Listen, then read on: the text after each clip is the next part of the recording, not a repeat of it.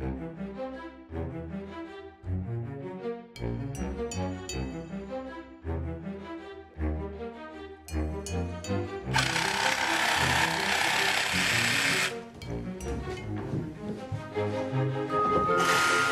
was given a book of short stories. I fell in love with this story, Yvonne, written by Sandy Frances Duncan. My mother had 4 children and she ran a daycare out of her home.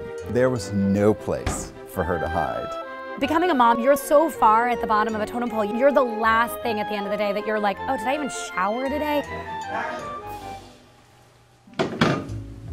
It's a story about a woman who is underappreciated by her family, and one day she opens the door to her refrigerator and she simply steps in.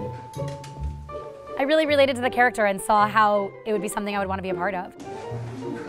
I play Martin. I play Yvonne's husband and the father to our 2 wonderful children. I'm a dad, a little disconnected sometimes from how hard it is for Yvonne to run our house. We don't always know how hard it is to do what our partner does. Martin sort of comes home from work and puts his big sweater on and sits in his chair and he reads. Well, Yvonne, I think, really represents every mom. She's like underappreciated, underloved. We are taking care of our children, we're taking care of our husbands, we're taking care of the house, we're taking care of the dog. I don't want any more. And then at the end of the day, we're taking care of ourselves.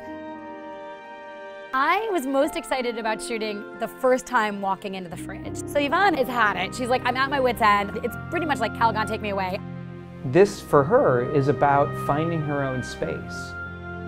Finding a place that she can call her own, that she can control entirely, that isn't going to be dirtied up by the rest of her family. Well, you should have brought a chair. I'm not set up for entertaining. Sort of this normal, suburban housewife transforms not only her surroundings, but herself. Mom, you're back! Come here. Welcome back, dear.